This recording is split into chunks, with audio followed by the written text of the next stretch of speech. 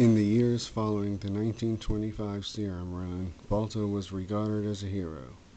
Wherever he went, he was treated with fanfare and recognition. But despite how famous he had become, Balto just wanted one thing: to make those he loved happy. This could sometimes turn out to be a hard task, and as we are about to find out, it could even be an adventure in and of itself. What do you get the person who has everything they want?